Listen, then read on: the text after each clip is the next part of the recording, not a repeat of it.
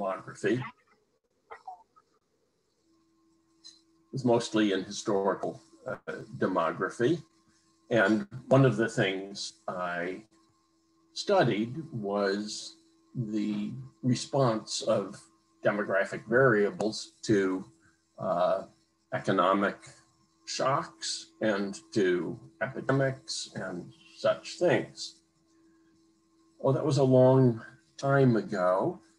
And so I was really excited and pleased when I got an email a couple of months ago asking whether I would participate in a United Nations expert group meeting on fertility and COVID-19 and how the UN should adjust its population projections to take into account the impact of COVID on fertility. Now, there's been a lot of speculation at dinner parties.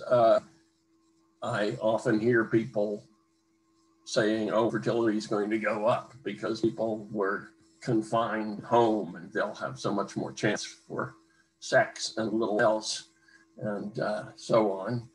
There's that view, and then there's the opposite view. But looking at historical data, we can see what happened in the past and perhaps learn something useful about the future. So, okay. And that was the focus of the whole expert meeting. And I unfortunately couldn't stay for the rest of it, so I'm not sure exactly what was said. But here we go. Ron, you suddenly become very quiet. Is this better? Yes, it's better. I'll try to restrain myself from wobbling my head around too much.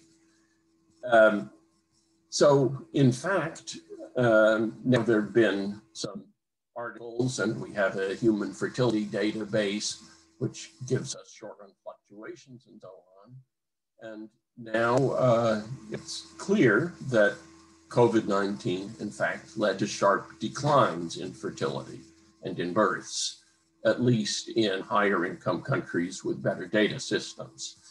And there's expectation that the fertility declines will be bigger and deeper in the current year, 2021.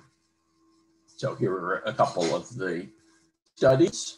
And in January of 2021, the declines that have been reported range from 0 in some countries. I think the Scandinavian countries, for example, have very little impact, if any, down to a 20% decline, I think, in Spain, perhaps.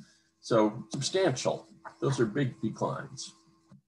If we look at the US, there have been some surveys that have reported that intended births are postponed. The people are intentionally postponing births they intended to have, say, this year. And coital frequency went down rather than up during the period in which we were in lockdown.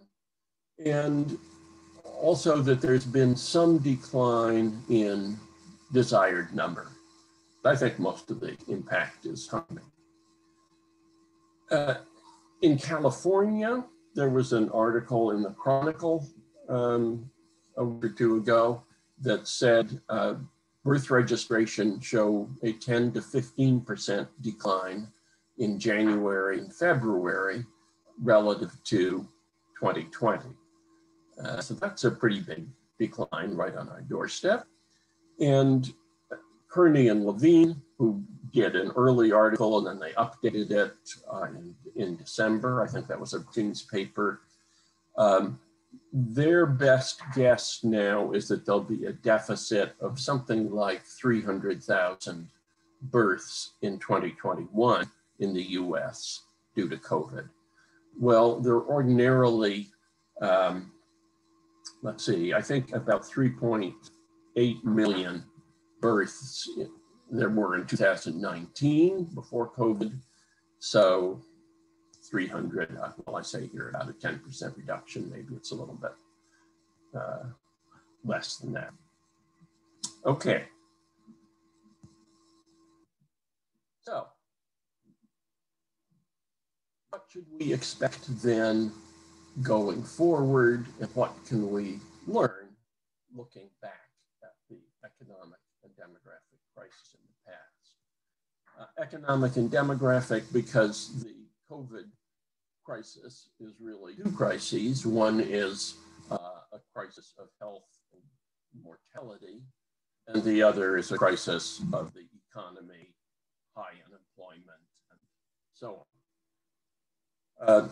So in historical data, historical studies, we can look at both kinds of crises. On the one hand, we have plenty of epidemics to examine. And on the other hand, while I don't think there's great data on the macroeconomy or unemployment, we do have a ton of data on food prices and quite a bit of data on nominal wages. So we can look at things like real wages or grain price fluctuations and so on. Now, so let's, before we start looking at the results of those analyses, let's just think a moment about what we might expect. And in particular, might we expect, what timing would we expect, and might we expect a rebound above normal after the crisis? And first, let's think about a natural fertility population. That is a population in which people do not have intention for total numbers of births, and for the most part aren't contracepting. Well, in the crisis year, which I'll call year 0 throughout, fewer women than usual conceive for one reason or another. So even in the crisis year itself, births will probably be somewhat low, even though, you know, in principle, there's a 9-month lag between conception and birth. Now, in the next year, in year 1, because fewer women than usual conceived the year before, there could be fewer births. So that would be 2021. That's our year 1. So births are going to be lower, but also in year 1, there are fewer women who are pregnant, who are in postpartum amenorrhea, or who are breastfeeding. So there are going to be more women at risk of conceiving. And so births are going to be lower in year 1, but conceptions are going to be higher. And then in year 2, because conceptions were higher in year 1 than normal, there are going to be extra births, because those extra conceptions produce extra births. And then in addition, we have all the women who would ordinarily have been giving birth in year 2. So in year 2, we expect births to rise above their normal level, that is, rebound above ordinary levels of fertility. And in the next year, there are going to be more women than usual who are not at risk of conceiving because they're breastfeeding, they're in postpartum amenorrhea, there are fewer who have 2-year close birth intervals, so they're ready to conceive and have a birth the next year, and so on. So in year 3, births are going to be low, and then this kind of pattern continues in a cyclic way, but with diminishing cycles. And the length of these cycles is approximately equal to the average closed interval birth interval length, or about 3 years, maybe 30 months in pre-industrial Europe. Okay, so that's what we might expect just thinking about the demography, and I'm going to come back to that later. Now let's think about the same kind of thing in contracepting society and a society like the US today, say. Again, we're going to have fewer births in year 0. Again, those who, there'll be fewer conceptions in year 0, so there'll be fewer births in year 1. But those who postponed in year 0 are going to want to conceive in year 1. And so you play through this and you come out with a very similar story about what the pattern over time of fluctuations is going to be, assuming that people are aiming for something like 3-year birth intervals, which I think they generally are. Okay, so that's a little background on what we might expect in terms of these fluctuations. Now, what do we have to work with in historical materials? Well, first of all, we usually don't have denominators, at least in pre-industrial Europe. What we mostly have is numbers of births and deaths. There may be great temporal detail. We'll be able to get births and deaths by day, for example, but we are typically not going to have know at what age woman they occur and so on. So we're going to be analyzing fluctuations in births and deaths and grain prices. Now, that might seem like a hazardous business to a demographer who's used to thinking about age-specific fertility, age-specific mortality, and with an appreciation of the importance of age in these demographic processes. Well, I did a lot of methodological work then, back in those days, to explore what you could do with data of this kind. And I showed that for short-run fluctuations, there's hardly any difference between just using the numbers of births and deaths relative to their trend and looking at a variable like total fertility rate or life expectancy.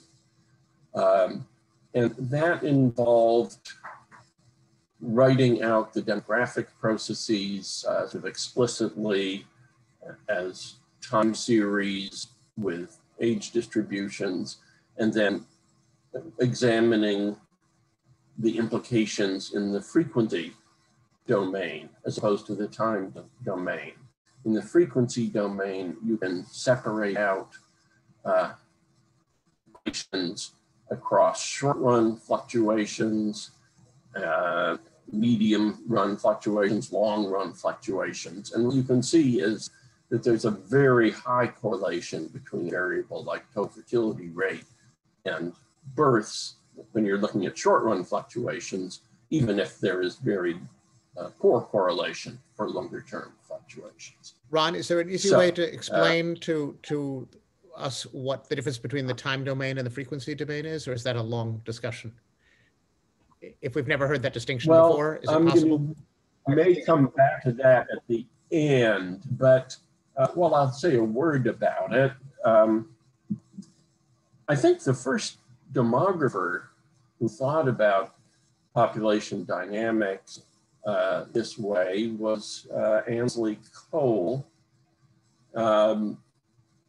I sort of was independently arriving at this approach, having learned frequency domain methods in econometrics as a graduate student. Frequency domain methods are they're sort of analogous to an ordinary time domain regression of the sort you're accustomed to, except now you have, what can I say? First thing I should say is you don't need to have any kind of cycles in the data or regular fluctuations or anything. Any time series can be viewed from frequency perspective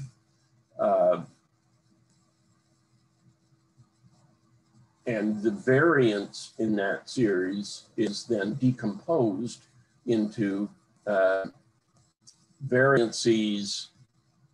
Instead of talking about periods and cycles, we can just talk, as I was, about long run and short run. So if you have a time series that's bouncing up and down like this, that's high frequency variation. That's a little bit like business cycles, or maybe business cycles you'd think of as medium term variations. Trends would be infinitely long cycles, very long run changes. I think I'm not going to talk more about that now, but come back to it a little bit later. Okay, so the data themselves are coming from European parish registers. And in England, for example, what I'm going to be looking at more closely, the parish registers were by law kept starting in 1538 and then probably continue up to this day. But vital registration started, I think, around 1840. So between 1538 and 1840, say for about 3 centuries, you have these parish register data. And there was a big project that famous undertaking by Tony Wrigley and Roger Schofield and collaborators in England, in which many local amateur historians collected these data and then they were combined. And so it was a kind of nationally representative, non-random sample of parish register results. And so those are the raw materials, and those are available. Some of the time I'll be analyzing those monthly, with monthly data, sometimes annually. And then economic historians have been gathering grain price data, wage data, and so on for, well, a very long time. Now, I'm also going to talk about analyses for developing countries.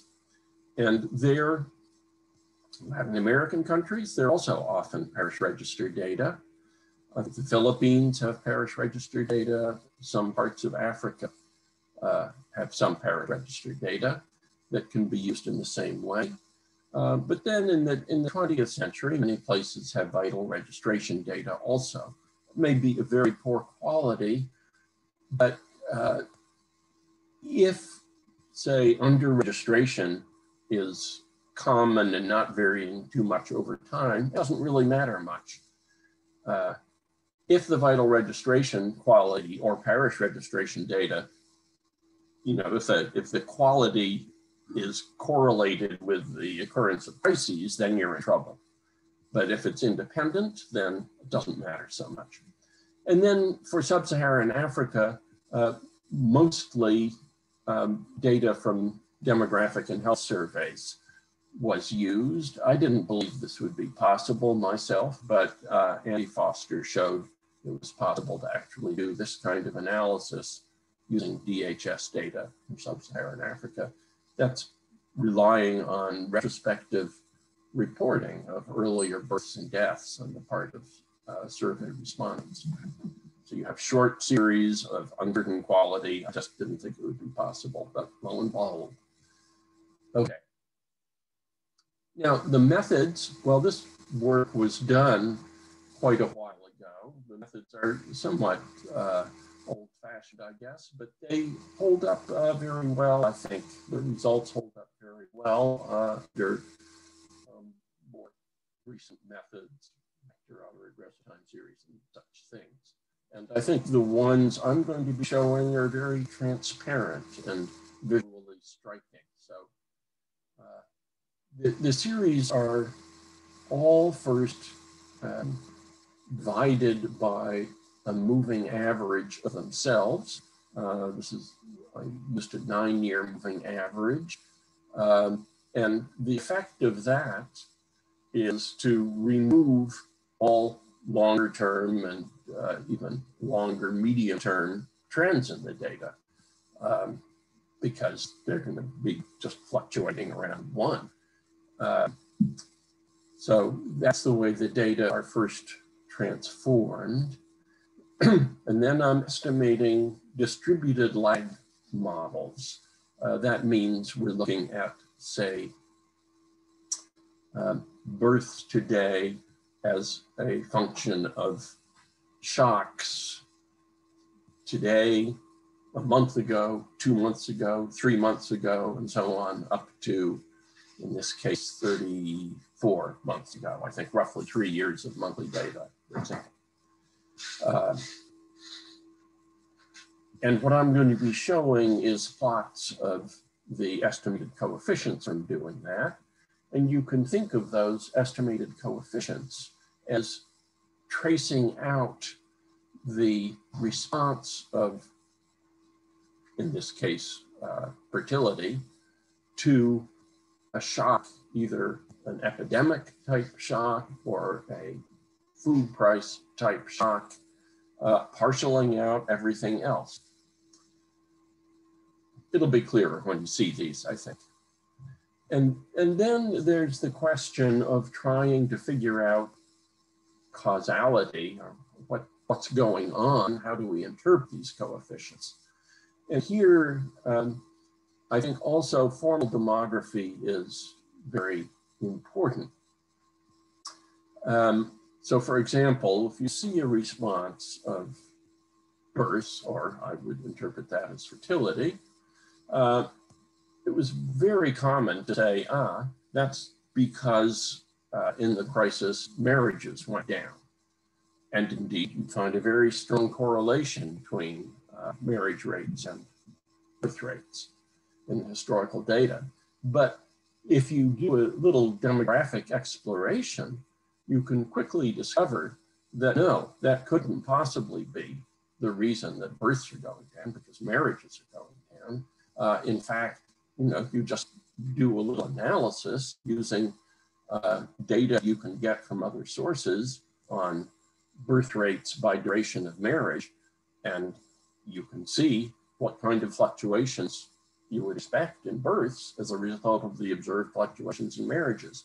And you can quickly see that those implied fluctuations would be way too small. And so I put an article I did, which will also then introduce you to the frequency domain approach. I put online on the website for the workshop, the spectral analysis of births and marriages, something like that. Now, another possibility is that the reason that births go down is because pregnant women are dying, or reproductive age women are dying. And so there just aren't as many reproductive age women to give birth. But again, you can quickly convince yourself, you can quickly realize that that effect is way too small to produce such big fluctuations. And so in fact, the variations in fertility then, as I would say today, are almost certainly due to conscious, well, possibly to conscious behavior to postpone conceptions or to abort pregnancies, or perhaps more likely, stress-related reductions in coital frequency, or perhaps health-related impacts on fertility, since a vastly greater number of women and men were sick than were dying for the most part. Okay. So on we go. Let's look at some actual estimates now. So for the monthly stuff, I'm going to show you first. We have whatever 3,444 months. That's a long time series. So some of the analysis I'm going to show is for monthly data, and some of it is for annual data. All right, and then I'm later going to show you that these results generalize quite well to other parts of Europe and to many developing countries. Okay. Got this annoying.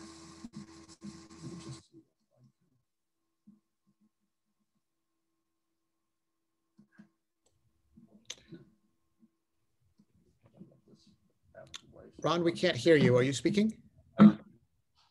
Yeah, I'm just mumbling to myself because the video of faces was in the middle of what I wanted to talk about here. Okay, so you see here on the right. Can you use your mouse, Ron? Can you point to us? Yes. Okay, so here we have the coefficients estimated for effects at various months following the shock. Here is month 0. There's a positive association. Here we're looking at fertility in relation to mortality, or births in relation to deaths, short-run fluctuations. These are different lags from 0 up to 34 months. And we first see this, and I should say on the vertical axis, what we have is elasticities, proportional change in Y associated with proportional change in X. So first there is this counterintuitive positive coefficient here. Well, that's reverse causality. What that is that if there's, for any reason, unusually high number of births, there's going to be a high number of neonatal deaths in the same month. And so here the causality is going from exogenous fluctuations in births to deaths rather than from fluctuations in health and mortality, fertility.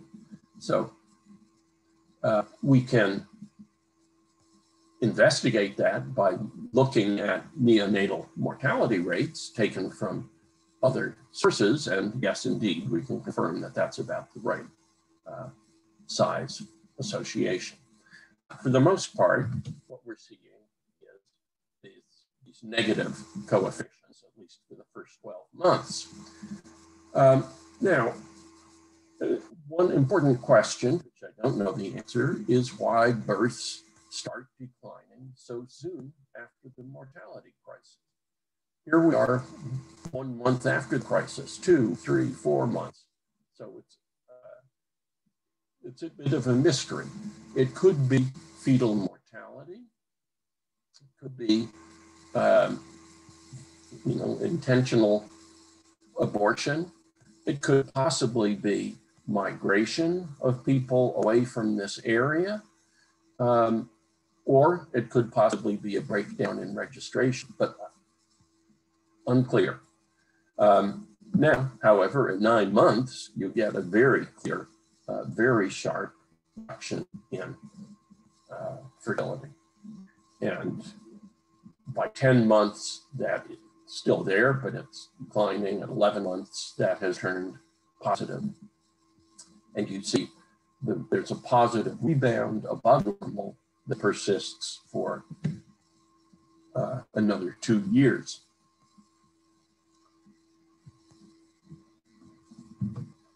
So what does that do to? Well, it could be reduced coital frequency because of the horror of the epidemic or whatever. It could be stress-induced fetal loss. Not entirely clear. Okay. Now, we can also do the same kind of analysis using annual data, using the same data. The annual data, well, you can define the year however you like. For this kind of work, ordinarily the harvest year is used. In pre-industrial England, that was Michaelmas to Michaelmas, which is basically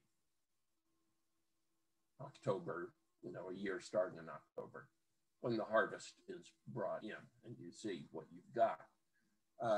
Now, depending on when during the 12 months of a year the mortality shocks generally occur, there may be up to 12 months for the repercussions to emerge during that same calendar year, or if the shock comes close to the end of the year, then most of the repercussions are going to show up in the next year. And so if you know something about timing of the shocks, well, you can, or if you want to assume that they're randomly distributed across the year, you can go back to that monthly regression, and you can calculate a suitable average across the different months shown there to see if this is consistent with the annual data. And in fact, I found it was quite consistent with the annual data. So again, here you find a shock at year 0, maybe a little bigger than you would expect, shock the next year. And then 2 years afterwards, you find a positive rebound. 3 years after, it drops down again below 0 again. In the 4th year, it's almost back to normal. And so this is the picture of damped oscillations that I was talking about before. Okay, so that's looking at responses to mortality shocks.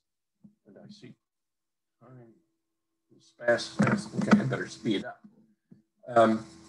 Now, the mortality shock, the price shock here is food price. And again, the picture is very similar. Again, you see an early response, earlier than expected, to the price shock.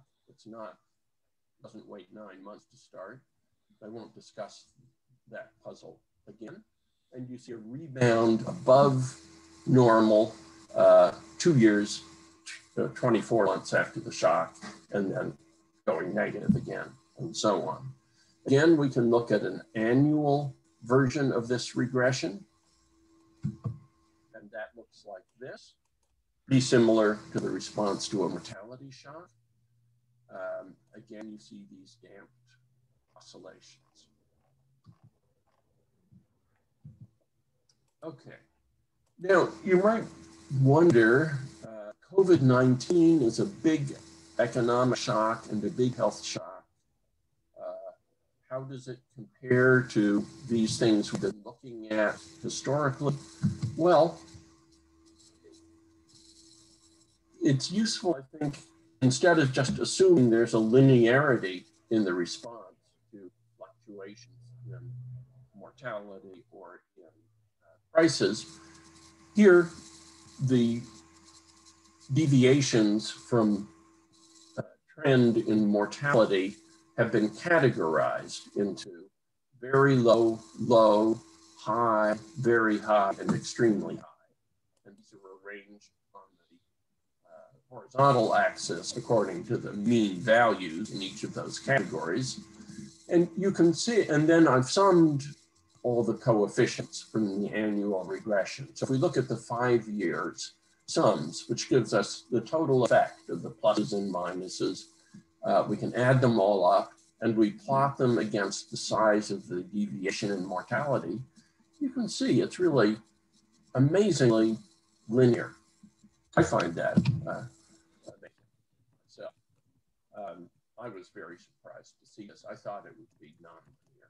And the timing is somewhat non-linear, but the total effect is very linear. So now, US COVID deaths are about 20%. That's 0.2 on this horizontal axis. because we've had about 600,000 deaths with a normal number of deaths of 3 million. So we've got about 20% extra deaths. And we can then say, well, then what birth deficit would we expect if this were similar? Well, the coefficient here is about minus 0.075. The normal number of births in the US, 2019, 3,750,000. Multiply those out and you get about 280,000 fewer births.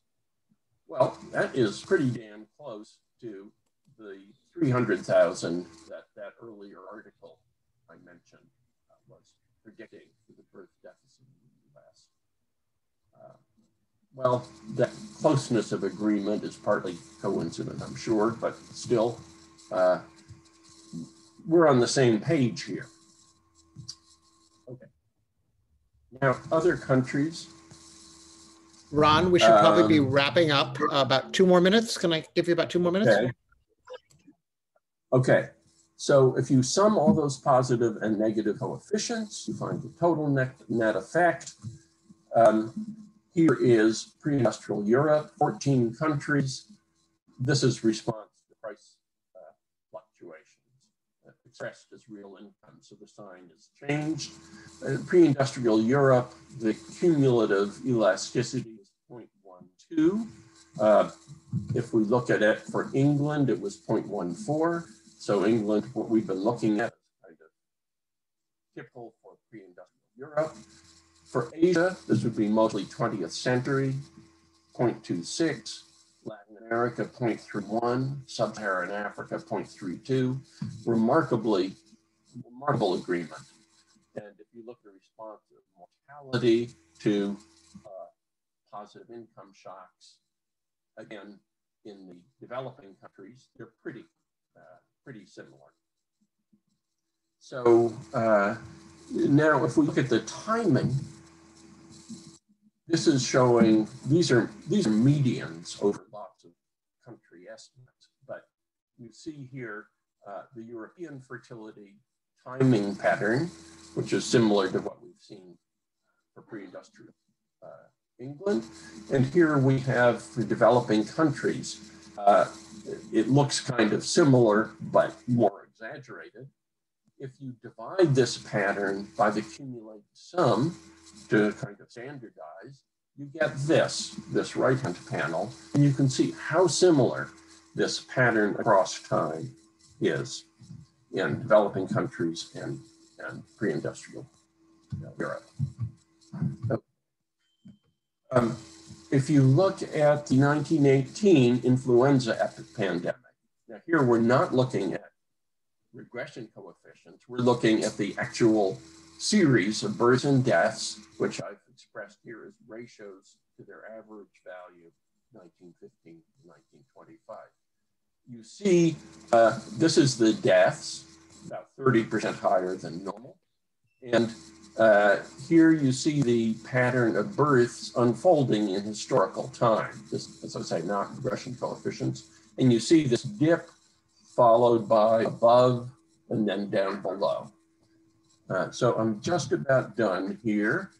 Well, Spain, France today, big dips you see. Finland, you had a bit of a rebound that shows already. This is the US. The last thing I want to show is, well, implications of forecasting fertility.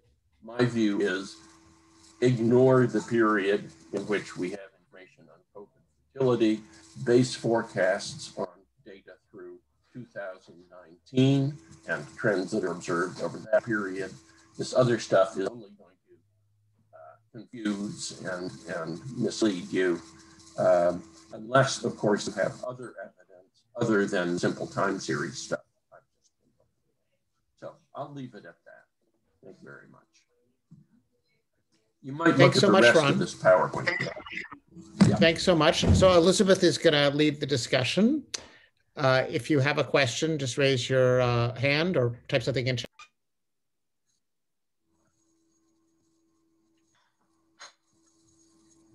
We did have an earlier question that Ron could maybe speak to, asking about which subpopulations might have higher or lower fertility during this time period, and are there any projections to be made about social impacts longer term tied to the heterogeneity of those subpopulations? Yeah, it's an interesting question. There wasn't anything in what I did that addressed that, but we had a dissertation in the demography department by Patrick Galloway, and very interesting papers that came out of that. He looked in great, so a lot of what I presented on pre-industrial Europe was from his work. I believe he won the Dorothy Swain Thomas Award for one of those papers. And he looked, first of all, he could show that across European countries, the ones with lower per capita incomes had stronger responses of both fertility and mortality. And he also, as I recall, I think looked, or perhaps this was Tommy Bengtsson, looked within Sweden at parishes or groups of parishes with lower income compared to higher income, and again saw that same thing. Lower income populations had a stronger response.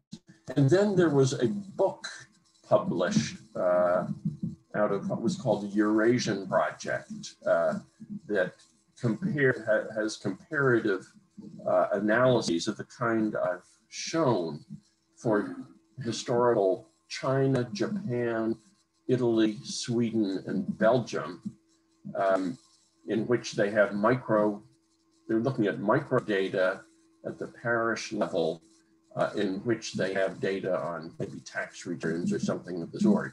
And again, those are showing that it's poorer people who have the big responses for the most part.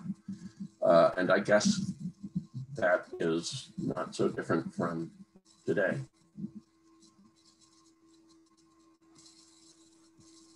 Okay, we have another question. Jenna Nobles, in her work on tsunami affected areas, has shown that the fertility responses to mortality crises do not only happen at the individual level, but there are also community level responses to these crises, that is pronatalist effects. I wonder if something like this is also relevant for COVID. Can we expect any community level response to COVID? By community level response would be meant that those who do not themselves experience COVID directly in the sense of getting sick will have fertility responses. Would that be accurate, or is that not what's meant by community level response? In any event, if that's what's meant, I think certainly. Sorry, so maybe I can jump in just to clarify. Yeah, so the idea is that even those who are not affected by the crisis would have some response. Like, for example, if there's like a general idea that like fertility is falling too much, then like we need to do something to kind of catch up. Okay. So yes, I'm not familiar with Jenna Noble's work on this. So that sounds like a sort of, community response in the sense that people are thinking about the good of the community, the good of the population, rather than their own individual well-being or something like that. I don't know any evidence of that historically. And do I expect that from COVID? No, I'd say I don't. But if I had to give a reason, it would be no better than the reasons you all might have for whatever you think. So I don't have a good answer to that question, I guess is the short answer. Can I just make a brief comment, is that it's, it might, if one didn't see the kind of cycles that Ron was showing, you might confuse this rebound with some kind of aggregate effect. So when in an analysis, you would want to disentangle the two. Thank you. That's a good point. I mean, what Ron's talking about, I believe, is a very individual level effect. It's of the woman being pregnant or not pregnant and having exposure or not, which creates its own time kind of effect. Great. Well, yes, but I'm also imagining people overwhelmed by the stress, shock, risk, deaths of people they know, things like that, so that even those who, in times of these historical epidemics, weren't, their health wasn't directly impacted, may have reduced coital frequency, may have said, oh, this is a lousy time to give birth, and so on and so forth. So I'm imagining the response is greater than just those who are directly affected. But I agree entirely with what you're saying. Yes, my concern is that the UN, in doing their population projections, would say, oh, look at that, fertility has rebounded above normal. We better project a higher fertility than normal. And I think that would be a mistake. I think the best thing is just to ignore the experience of the COVID year and 2021 and 2022 and just pretend you didn't know anything about them and forecast based on what came before.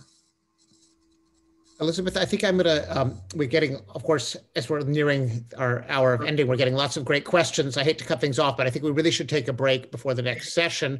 Ron, if you want to stay on and answer questions in chat, you're welcome to, or you're also welcome to just call it a day, and we really appreciate your intervention. If everybody could turn off their mute and show their faces so we can make as heartfelt a response of thanks to Ron as possible.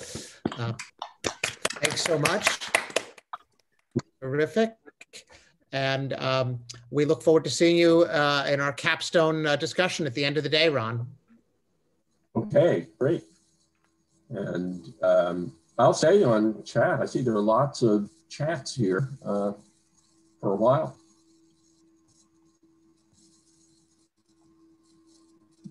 All right.